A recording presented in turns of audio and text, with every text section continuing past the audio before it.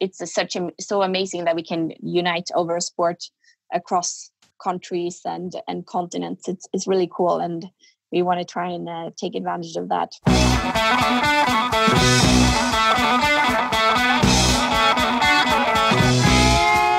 Welcome to the Low Tide Boyz, a Swimrun podcast. I am Chip. And I'm Chris, and this is episode 31. On this week's show, we have our first repeat guest, not counting the Swimrun Labs, which you can hear them now regularly on our Gear Talk episodes. We have world champion Fanny Kuhn back on the show. This was a very interesting conversation. This was I'm just going to go ahead and call this our COVID episode, where we wanted to chat with her about her experience basically winning Catalina, the women's division, and then going back home and then essentially being quarantined for months. And what that was like, and we're following her on social media, so we're seeing what she was doing, but we wanted to kind of go deeper into sort of the emotional side, like how she was dealing with it and all that stuff, and I think it was a really great interview. Yeah, I mean, she definitely opened up and was vulnerable and all sorts of stuff, and it was good, and we learned that she learned how to make sushi. Yeah. So more on that later. Yeah, more on that later. So training update. We had another swim run practice, which is great. Becoming a regular thing for us. We're training for life at this point. we don't know what races are going to happen or anything like that. We are going to be doing, I think, we're going to come up with some sort of swim run adventure. Yep. Like a bigger one. Yeah. We were inspired like by the a bad swim idea. Run. Yeah. When? We were inspired by the Swimrun Labs 50K peanut butter and jelly swim run they did a week or two ago, which is an awesome little thing. So be sure to go over there to check that out. But we have something. We're cooking something. Something like that's going on. So if you really want to know where you're looking at finding us is in the Strava Club, which leads right perfectly to our shoutouts. Yeah. So you could take this one. This is about you. Okay, so we're shouting out Vicky this week. She's in her Strava Club. She's a fan of the show, and she recently found out that she shares one of her favorite movies, The Big Blue by Luc Besson, with me after listening to our interview with Adam Skolnick. So I just thought that was like such a random thing because she doesn't know anyone that's their favorite movie, and I don't really know anyone either. So we bonded over that. I've never even seen the movie. We need to watch it. I need to watch it? Watch it, yeah. Okay, I'll watch it then. It's fair enough.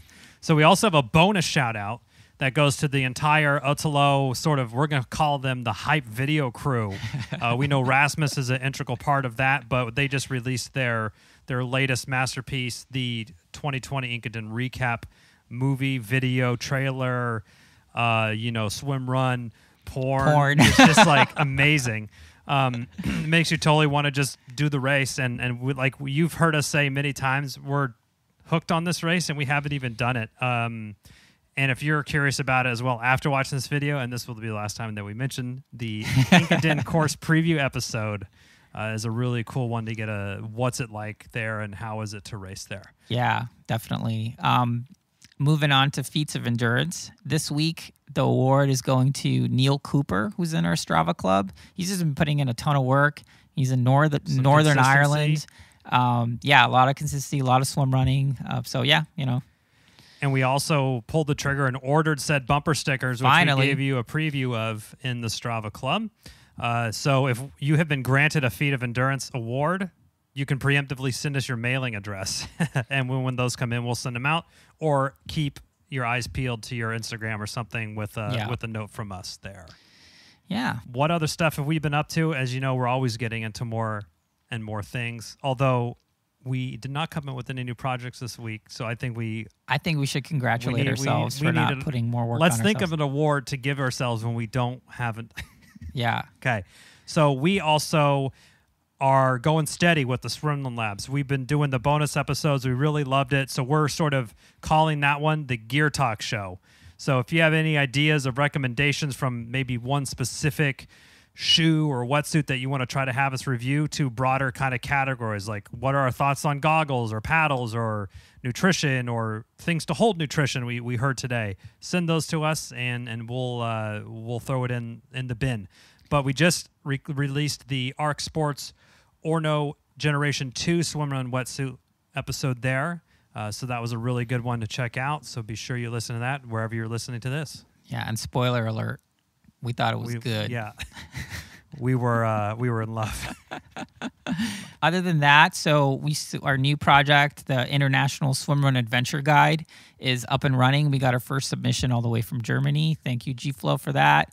And if you have a great training route, let us know about it, and we'll create a page on our website where anyone who's traveling anywhere can hopefully find some sort of place to do a swimrun adventure.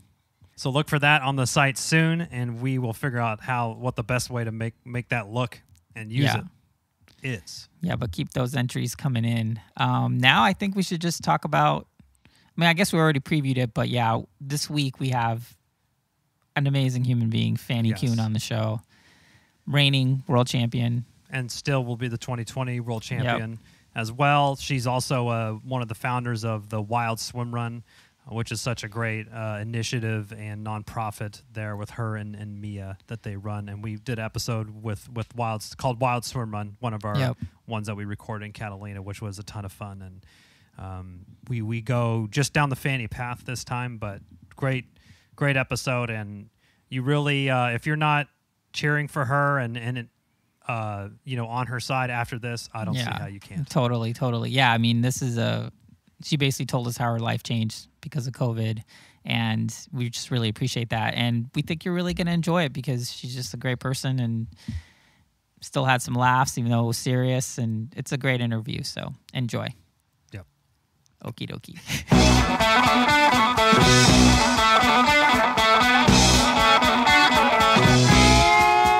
All right, with us today, we have our first repeat guest. We have Fanny Kuhn, reigning Ötillö world champion, all the way from Barcelona.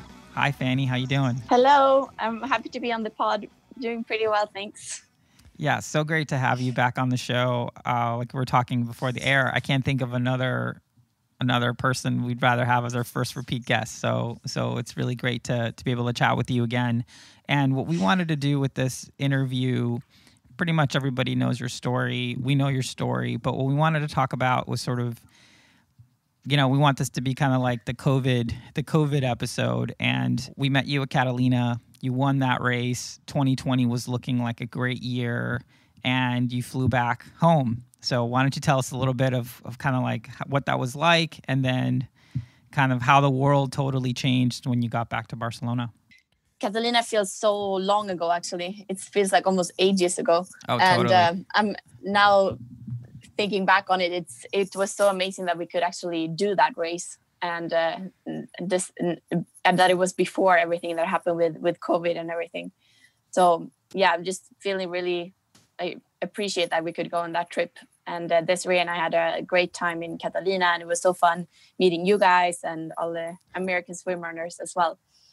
But yeah, after that, we flew home. I remember people were starting to talk about the coronavirus, and I wasn't thinking so much about it. Like, I flew without the face mask or anything. I saw a few people on the airport that had like the face masks on and stuff, but then I don't know, I didn't think so much about it, that it was, and I don't think anyone had any idea that it was going to become such a huge life-changing phenomenon in the world. So, but yeah, I flew home, and I think, Catalina was the first weekend of March, and it was already the second weekend of March that Barcelona actually started the lockdown. And I remember I was just continuing with my life pretty much as usual, and like with my friends. I remember the day before the lockdown, I was doing an open water swim and saw some friends, and people started talking about what was going to happen, and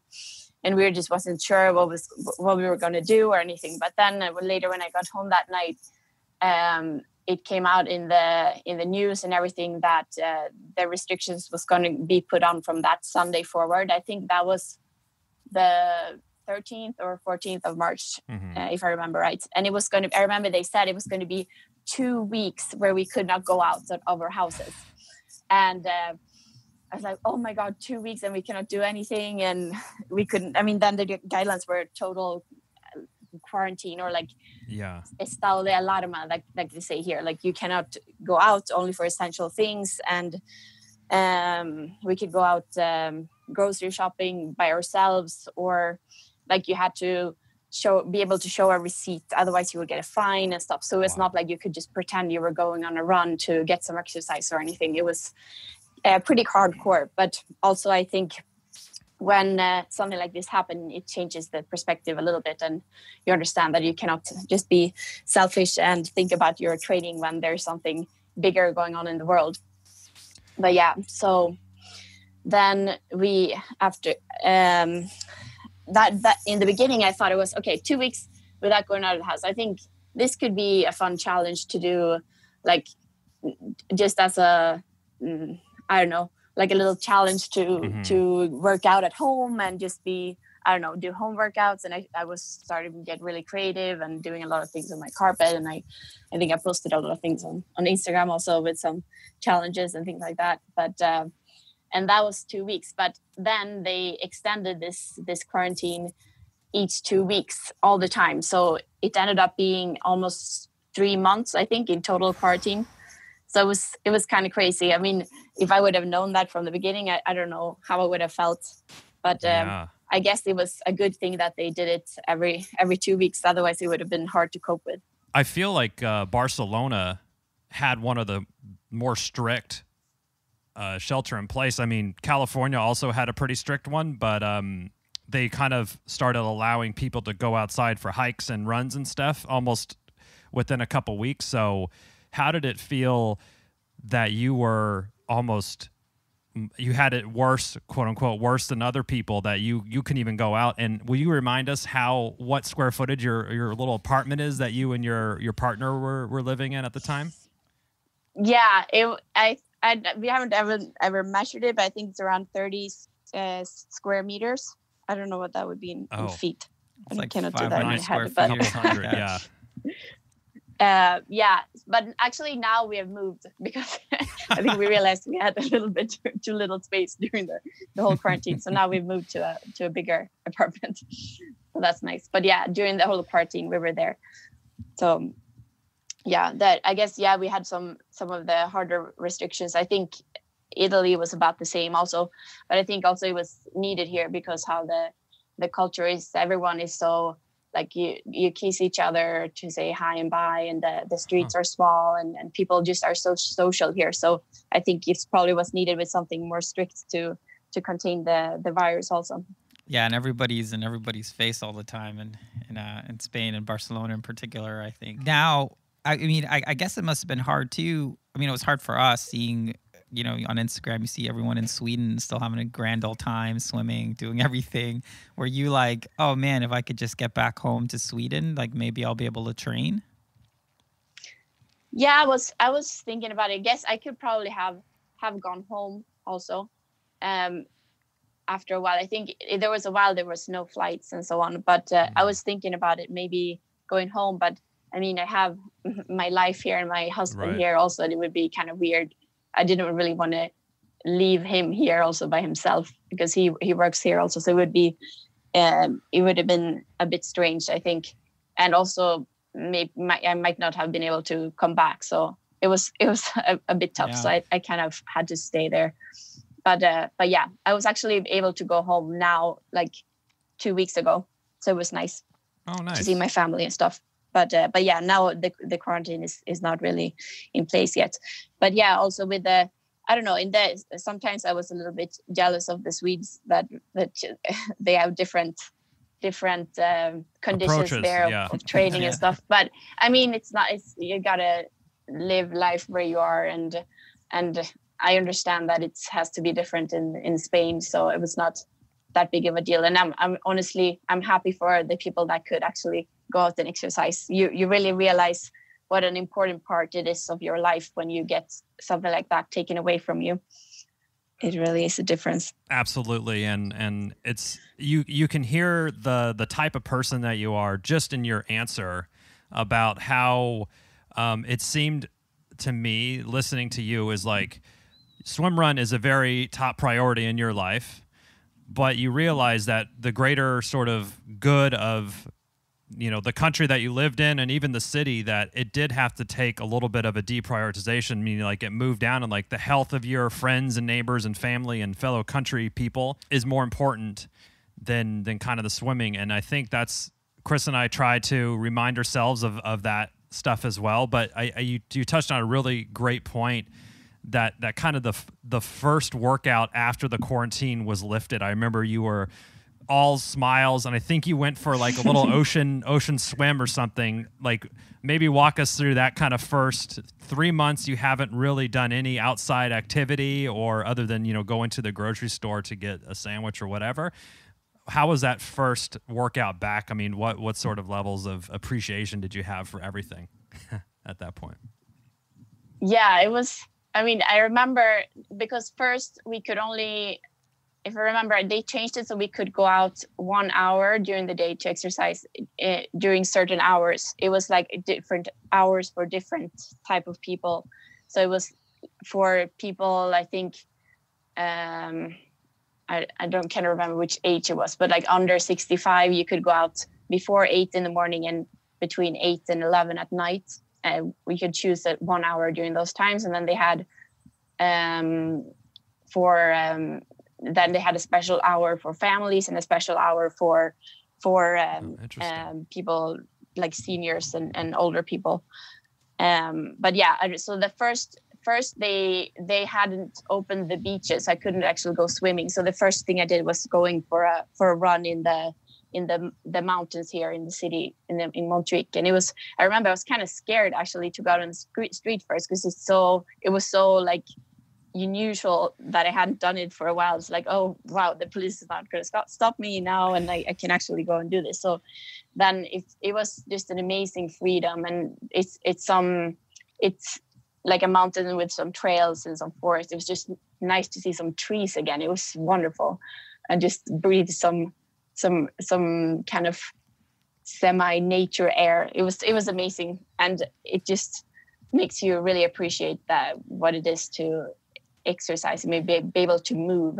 Like I'm a person that I'm almost always going somewhere, or like on the way somewhere, like biking everywhere or running and walking, and it's just been really hard to be still for so much time. So it was really an amazing feeling. So I have a question, and we promised not to tell the Barcelona police. That first hour, did you go the whole hour, or was it a little bit longer? Hour and 20 minutes, maybe? Hour 25? Maybe. The statute of limitations is up on it. You're safe. Yes. And was I promise I was responsible. And, I'm sure. Then it was not. We didn't have masks actually, so we didn't have to run with the masks and stuff. So it was good. But and were there a lot of people exercising once it was lifted, or was it still pretty dead? Yes, it was, because then at that time I went to the mountain, but then we used to live by the beach, and there's like a beach walk, and the first days after confinement, it was like a highway of people just biking and running, and people usually do not go out and run at 7 o'clock in the morning in Barcelona. It's usually super empty, but it was like so much people. Like now it's not like that anymore. I kind of wish that people would have continued exercising and stuff, but it was really a change. Well, you know, it's funny. First time I went to Barcelona, I did some early run around the whole city, and it was pretty early. It was like 6:37 or something. Mm-hmm. And people were coming out from the bars, and they were like cheering me on because I was like the only person working out. They're like, bravo, bravo. It was very, very, very funny. We had a similar thing here in California or the Bay Area, and kind of throughout the United States. It's like as soon as everyone was told you can't go do a hike or a walk, everybody wanted to do that. So part of me was I was kind of a little bit like, wait, where were you guys running these trails? 6 months ago, before all this happened, you weren't, but now the trails are really clogged, and I'm trying to get a run in. But I did appreciate that people were getting out in nature and kind of experiencing that, and I hope that some of that stuck with at least a small portion of those people, that, hey, they do enjoy kind of being out in nature and getting to what we all love about Swimrun, about just being and moving through nature and everything. Hopefully more people got to experience that. So hopefully that kind of really sunk in with them, and that's something that they continue to doing. Are you kind of seeing that there in Barcelona? Yeah, I hope so too. But I think when when they allowed the bars to open, I think people use their hour to go to the bar instead of going running, maybe. Yeah. But yeah, I hope it made people realize that it's important to actually be able to go out and exercise and being healthy also. Diving a little bit more into swimrun, you know, you and Desiree were sort of poised to defend your world title. The season started off great. You crushed Catalina. How was that emotionally for you, knowing that you're sort of losing your top end fitness, knowing that it's going to be hard to kind of get back to that level, and then ultimately, you know, I mean, the World Championship got canceled, so I guess it's a moot point on some level. But how are you feeling about sort of losing your fitness and sort of the struggle that you might have to kind of get back to your top form? Yeah, I mean, it was not easy. I mean, as an athlete, you know yourselves, you just want to work out all the time and move towards your goals and get better and fitter and so on. But I think I have to actually thank the quarantine a bit, because it made me realize that actually my body and my mind needed a break from everything, because I have been competing like my whole life as a competitive swimmer very intensely all through high school and national, international level, and then in Division 1 in the US for swimming, and then I never really stopped very much, and I continued on with swimrun on a very high level, many years racing and training a lot. And I think, I mean, towards the end of last season, I started feeling a little bit of, I think both mentally and in my body, I felt tired, and then, I mean, it's always so exciting. Like, it's a new exciting race that you want to try, so you want to keep on training for that race. And then it was Catalina that I absolutely could not miss, so I got in quite good shape for that. And then I think then when the quarantine came, I think it just told my body, just, hey, Fanny, you need a break. So quite early on, I realized that I should not force it, and I'm just going to take this break and let my body heal a little bit. And these things are a little bit of like women health, but I didn't have my period for a long time, and I got it back, so it's a good thing. And I know it can be very dangerous if you don't have your period for a long time. And I started to have the past 2 years, I've had some bone injuries also that made me scared and so on. So I think in the end, it was good that this quarantine got me to just take a break and be a little bit chill for a while. And now, so that made me realize quite early on that I had no chance in keeping up with Desiree for the World Championship. So even actually a little bit before we knew it was canceled, I had decided I was not going to do it, and Desiree was going to do it with in a mixed team instead. But yeah, it was such a hard decision to make, because it's been a very big part of my life the past 5 years that I've done it, and it's the highlight of the year. So it was difficult, but I think if I would have decided to do it and then try and stress and get in shape after the quarantine, it wouldn't have been so healthy either. So now I'm kind of taking my time getting in shape again. I'm not quite there yet, but in the swimming maybe, but in the running, I'm still working it up slowly to get in shape again. But yeah, that's kind of the story about everything. That I think at the end it was time for a break, and I've taken it, and I feel healthier and stronger now. So it's better. Wow, we really appreciate you sharing all that. And I think we've kind of actually heard that point from a few other of the top end Ötillö swimrun athletes, is that they were kind of getting a little bit of this burnout that you were talking about, and either if it was a planned sort of break or a rest or recovery period, but it ended up being a kind of a forced one for most folks. But that's a really interesting points that you brought up there, and I think a lot of people should sort of take that as a little bit of, yeah, everyone's trying to jam as much stuff into their life as they can, but it is important that recovery rest and relaxation, not just for your mental and physical health, but there's other stuff going on with your family and different things. So I think that's good. I mean, we wish it was under a little bit better circumstances where it wasn't forced, but I think it's a really positive thing that you were able to adjust your kind of mental outlook. It sounds like pretty quickly on how the season was. I can't even imagine how kind of gutted you would feel where you see your swim run partner being in training at almost full intensity and keeping up with everything, and you just kind of see yourself slipping off getting further behind and more behind. But yeah, just like when I swim with Chipper, I just like, if we're not tethered, I just keep getting farther behind. Yeah, it felt a little bit like that. It's not easy to deal with, like having to get out of shape and stuff and getting back in shape.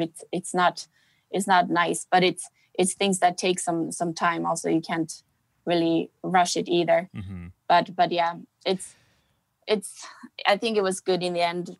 And the thing with rest, when you train really hard, it's important, I think, in your everyday training week to plan for it also. And I don't know, I just learned more about my body every year that I have done, like especially endurance sports, like what you need. And that maybe, I remember I've done things like training really hard, and then my rest day I went with friends and like walked all over the city sightseeing or something like that, and that is not really rest either. Yeah. Like you have to think about what you actually do on your rest days also, not just go 100% and do all the other things that you might miss out on because you were training or something like that.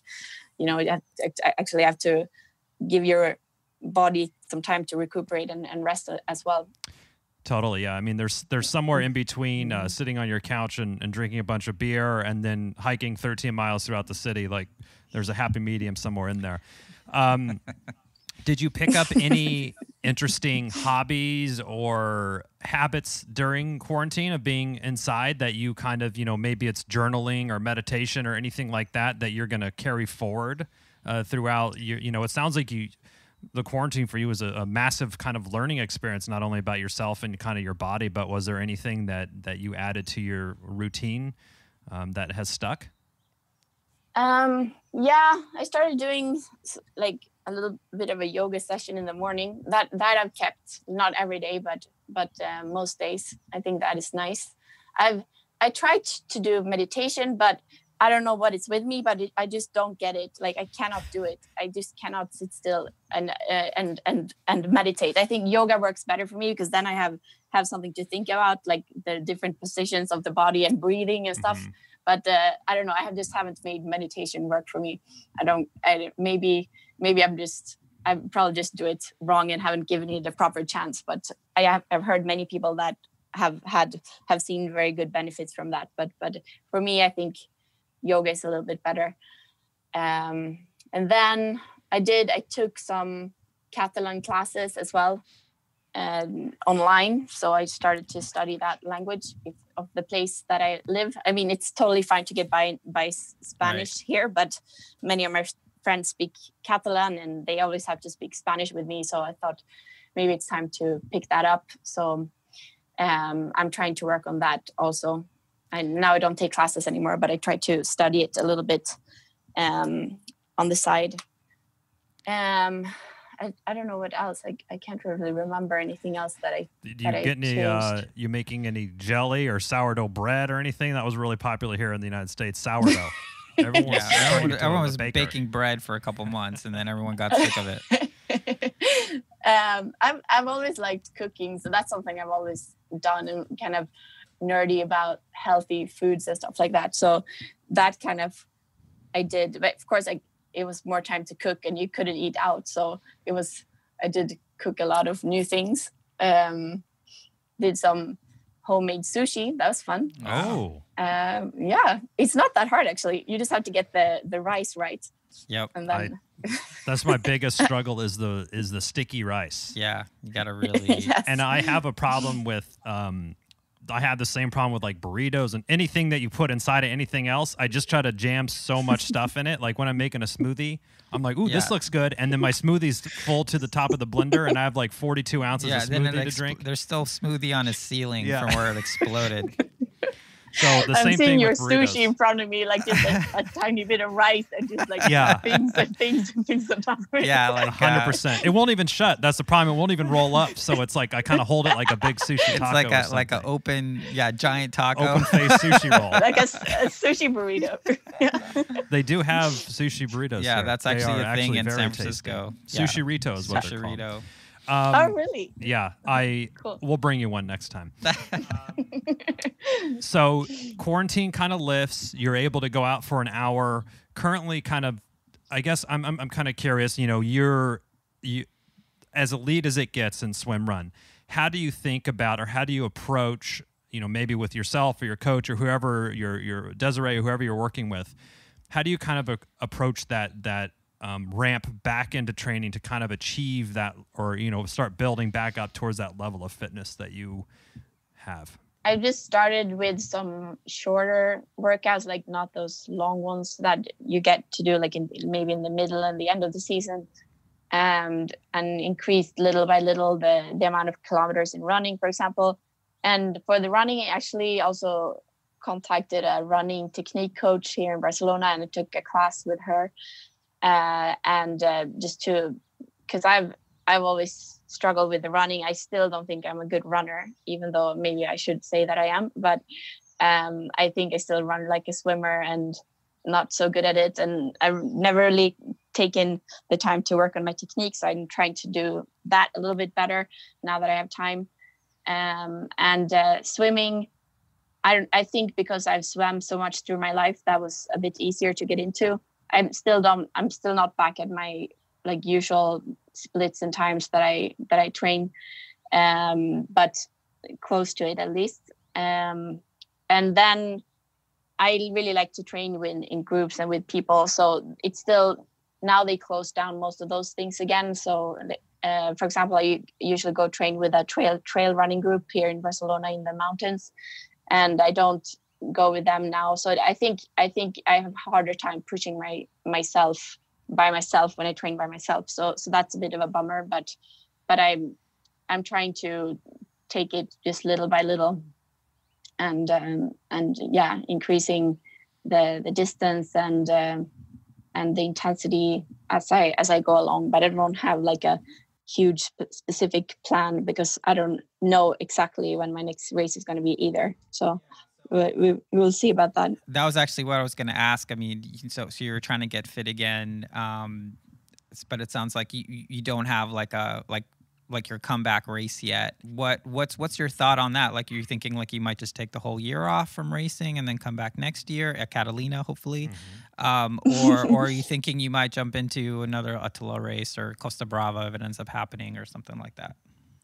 Yeah, I think if I feel that I'm in shape, I might do that, and that I will have to consult with Desiree which one that would be and stuff. But I kind of just want to take it in my pace to feel like I'm not rushing things to get injured or something like that. I'm signed up to some open water races in September here, like in Spain, but I'm not sure if they are going to be. Like for now, they're on track to be held, but I think with these circumstances, you never know what's going to happen either. Totally. So we'll see. And then when this airs, it'll be a couple weeks after Engadin. Did you have any FOMO seeing like Desiree win with her new mixed partner, or just like how beautiful? I mean, it looked like a great weekend for racing. What were your sort of emotions seeing that happen? Yeah, a little bit actually. It looked amazing, the race, and I kind of wish I would have been there, to be honest. But then it was also very, very fun to follow it like from here, like check the split times, and I was following Desiree and Victor that she competed with, and they were like a little bit behind in the beginning, but then I remember that she usually is very smart and like don't push in the beginning, and then they just took off and they were leading the whole race, and they won by a lot, so in the mixed category. So it was really fun to follow them and everyone else from a distance for once as well. Right. So yeah. Yeah, we were also following along because, you know, we're sort of, I feel like I'm getting sort of obsessed with that race. I mean, after doing the research for this course preview episode we did and stuff, I mean, it just looks so amazing, and seeing all the pictures, and, you know, Ötillö always does a great job to just make you really, you know, just feel envious. Yeah. For everyone that's out there. I can imagine, yeah, after all the research you did on it and like having everyone tell you about it, I think probably we will see you in Engadin next year. No? Yeah, hopefully. Yeah, it's possible. No, it seems like an amazing race. It really does. So yeah, so it sounds like, you know, you're sort of getting back to your normal life in this sort of new normal. Is there anything that you think you're going to take with you different, or that you're going to do differently going into sort of next year? I'm assuming you'll want to defend your title, since, you know, you're still going to be the reigning champ. Is there sort of any experiences that you've had that you're just going to be like, all right, well, that was a real learning experience. I'm mentally stronger now, and that's going to make me a better athlete next year? Yeah, I think just maybe not obsess so much over missing a few trainings, because I remember before, if I had like a work trip for a week and I didn't get so much training in, I just thought it was the end of the world. But I mean, compared to missing 3 months and still being able to kind of recuperate from that, I think just that is not going to make a huge difference. Just it's given a just perspective on life and everything, and just to keep that with me, that it's always going to be an important part of my life, because I use it also for just resetting my mind, and sort of my meditation might be swimming, but for example, but also to have a perspective on life, that maybe sometimes you have to do other things than just train all the time also. And I want to be able to do other things in life than just training also. So I think just managing to keeping it on a level that is good with, and balancing everything else that I want to also do in my life, to spend time with my friends and family, and do other things, go on trips and everything, just to have sort of a balance in life with everything. I think it's really have helped with that perspective, so to say. That's just so great to hear. And I feel like, you know, your attitude, even from when we first met you in Catalina, like I remember telling Chipper, was like, okay, well, you know, me and Fanny, they're just amazing human beings. And I feel like your ability to find that perspective in a really difficult situation as an elite athlete, I'm just inspired. So I just think it's so great. Yeah, I mean, with these really drastic or almost like opposite polarizing things, like you can do nothing and then you can't see family, you can't do a lot of stuff that really is core to who you are. Yeah, and like echoing what Chris said, just the perspective of that is really, and it's the same thing I think a lot of people are kind of going through, is that we swim in this ocean. It's usually cold by my standards, and I would always bitch and complain about how cold the water is, and it would take me like 5 minutes to get in, and I'm like, oh, I can't go, it's too cold, I'm not ready. I have totally now, Chris will attest to this, I just charge into the water now. I'm like, I don't have time to wait for if it's cold or not. I finally get to swim again, and I'm just going to enjoy it. I can attest to that, and I think it's been really funny because whenever we used to go do swim runs or whatever in open water, we need to budget an extra 10 minutes for Chipper to kind of like acclimate, to kind of just get his courage to get into the water. That's awesome. Yeah, I agree. I think it also has helped me appreciate the things that we have, like in going here in Barcelona to swim in the ocean. It's amazing, and just running in nature, and like everywhere we get to go to races and travel. It's going to be easier to appreciate it from now on. And thinking back at this time, I think when we couldn't have it, it's definitely a big difference. It's like everything's moving at 1,000,000 miles an hour, it feels like, in your day to day, and everyone kind of gets just caught up in that, the rat race, as they say. And this was a forced, e-brake, emergency brake that everyone pulled on everything. And yeah, I mean, you just probably deepen relationships with the people that you're close to, and you're really more appreciative of every little bit that you have. Yeah, absolutely. Yeah. Absolutely. And, Fanny, we will probably we definitely don't want to go without mentioning Wild Swimrun, and we've been seeing Maya, and I think you even joined in a camp. How has the Wild Swimrun initiative been going for everybody? Yes, it's going. I mean, during this time, obviously we haven't been able to do our planned bigger camps like that people have to travel for, so we have postponed. For example, the one that we was supposed to have in April is going to be in October now, hopefully, if everything goes well. But then, as you know, in Sweden, the restrictions have been a little bit different. So actually, Mia has been doing some events in Sweden with quite a few, actually, both family events and the kids, and for women, and it's been great. And actually, when I was there, I managed to join one of them also, and we were out on one of the islands in Stockholm, in Lidingö, and we did some a swimrun workshop during the day, and we had, I think we were 15 people that joined us there, and we had a great day. It was a little bit chilly, but we had some equipment workshop, and we did some open water swimming, running technique, and then a little swim run loop that we were able to do. So we're doing what we can and keep going. And as well with the Wild Swimrun Club, we've gotten quite a few members now, and it's really fun. We're tagging along despite COVID, and we try to make things more digital and try to connect with everyone through the community. And we even had during the quarantine, we had a weekly workout together on Zoom as well. Mm-hmm. We will probably actually continue with these things in the fall also, because we thought it was fun, and it's also a way to connect with people all over the world, because I think Swimrun is such a global community. I mean, here I'm sitting talking with you guys from the US, and I mean we have girls from the US also that joined us for those Zoom workouts, and we were from different countries in Europe. I just think it's so amazing that we can unite over a sport across countries and continents. It's really cool, and we want to try and take advantage of that as well.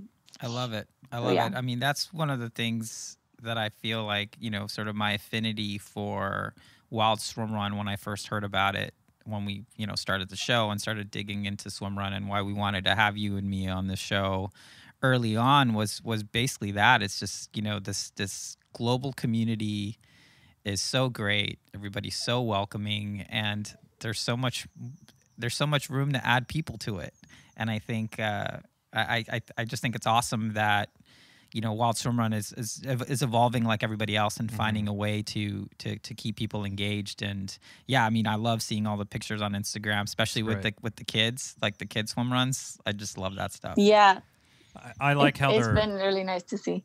Their pull buoys look like they're almost big enough to knock them over sometimes when they're running around. I know, it's so cute. I mean, I hope then we can bring like the next generation of swim runners, and the sport will be even bigger. So it'll be really cool. Absolutely. Well, Fanny, we really appreciate you taking the time to chat with us again under a little bit different circumstances. We're not on a dock in Catalina. A couple days before the race, you and Mia and us all gathered around microphones chatting. Yeah, that was 5 years ago, by the way. Yeah, it seems like it. But where can people find out about you if they want to follow your journey, if they're not already on Instagram or whatever, and then Wild Swimrun? Yeah, you can follow Wild Swimrun on Instagram. It's just at Wild Swimrun, and my personal Instagram is Fanny from SWE, like Sweden. And then you can go into wildwomenswimrun.com for Wild Swimrun.